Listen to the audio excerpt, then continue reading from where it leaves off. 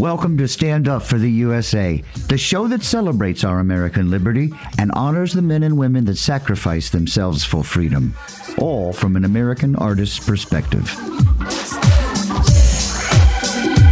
I'm Craig Singleton, an American artist and your host. Welcome to the show. Today is Father's Day, 2022. It's a very special day indeed. First, I would like to say thank you to all our fathers and their fathers that came before them. Thank you for everything you've done to help build the greatest nation on earth. Without our fathers and their sacrifices, the United States of America would not be here today, and we would not be living in the most free and prosperous nation on earth. But in the years leading up to the shutdowns, I began to see more and more of the attacks on our liberties and our freedoms from people right here in our country. Attacks by people who were supposed to be representing us as American citizens. It was then that I realized how much I loved my country and I loved my American freedom. And so much of that love was because of my fathers and what they taught me. So I decided I wanted to honor those men and women that sacrificed themselves for the freedoms we enjoy today. I found myself considering what I could possibly do in my life to help save our country. Like most people, I felt rather hopeless in that endeavor. What could I possibly do? I was a musician, a playwright, and a director. I've never been a politician. I didn't even know any politicians, and I didn't really care to meet them either. I did pay some attention to their policies, which often made no sense to me. Policies that didn't address my issues as a working musician. Like most Americans, I was busy working to make an honest living. Searching for that next performance and preparing for the next show was my main concern.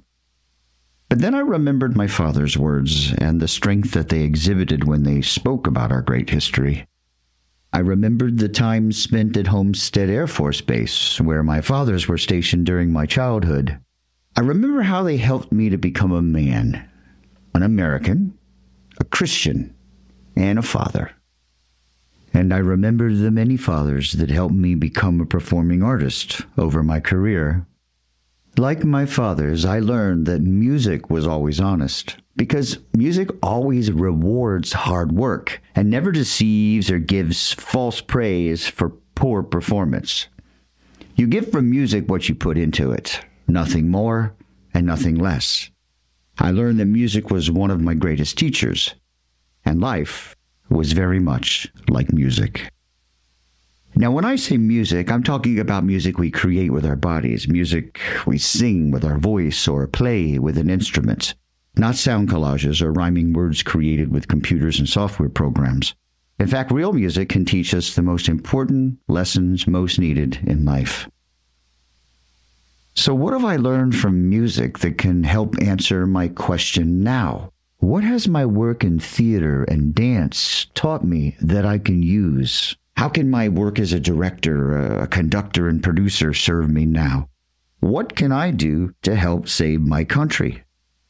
It dawned on me that for many years I had considered an interesting reality in my life. That in my career as an artist, I have learned that I am part of my society. I must be connected with my audience. And yet I spend most of my time studying my society from a perspective that seems somehow outside or separate from it. And that perception finds its way into my art. It acts as a mirror reflecting back what I see. In other words, I've realized that as an artist, it's my inspiration to reflect in my work what I see in the world around me. I had always loved history in school and studied it extensively as I wrote my plays for my theater company. Through that study, I was learning what my fathers were so inspired by when they spoke about our country and our history. You see, the women in my family were Democrats, so I was raised up in the ideals that someone owed me something. That somehow, even though no one could explain it, businessmen were evil and were our enemies. Now, this made no sense to me since many people in my family were hardworking farmers and carpenters. Weren't they businessmen? Not really according to the Democrats in my family. When I ask, what did businessmen do? They never answered the question. It was something hushed and not to be spoken of, as if it were criminal or secret. But I, too, had the entrepreneurial bug in me like those men in my family. When the shutdowns came crushing into our lives, like so many people, I had no way to earn a living. The venues for performing music and theater were closed. The schools were closed, so I couldn't teach, and I couldn't produce my children's theater company due to the school shutdowns. Even my private music students quit due to the fear and the shutdowns. It was becoming more evident every day that the shutdowns were being used to further steal our liberties. This rebellious young teenage musician had grown up to be a man and an American patriot. And wow, I didn't see that one coming. And it did take some time getting used to the idea. But I had been emancipated from the Democratic Party, and I was speaking up. Many people around me were in shock that I was an outspoken patriot. Many people that I thought were my friends for many years began to ridicule me for expressing those ideas. People that I thought were open-minded called me crazy. They said I was a member of an evil cult. Some even betrayed me in business by publicly sharing confidential information online, such as my original compositions before they were published. They said, quote, that I had gone over to the dark side and they could never work with me again.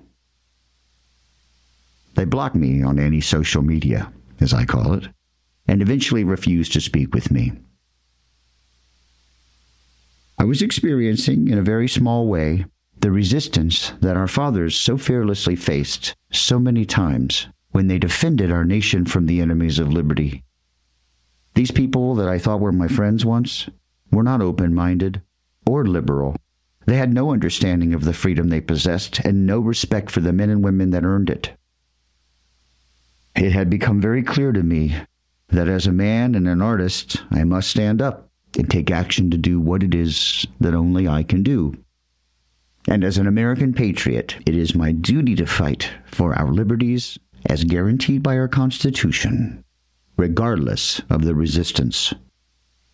That is what my fathers taught me. And that's why I founded this podcast and wrote my original song, Stand Up for the USA. The song is an American anthem, and like this podcast, it is a celebration of our American liberty.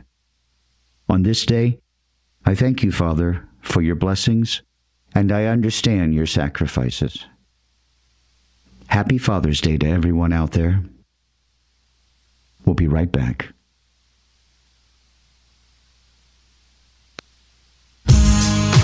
Thanks for being with us for our 2022 Father's Day special of Stand Up for the USA. Join us daily and we'll get to the truth about what's going on in our country. We'll honor our American patriots with our story of the day, both past and present. So if you love your freedom as much as we do, please take just a few minutes and join us for the show that stands up for the USA.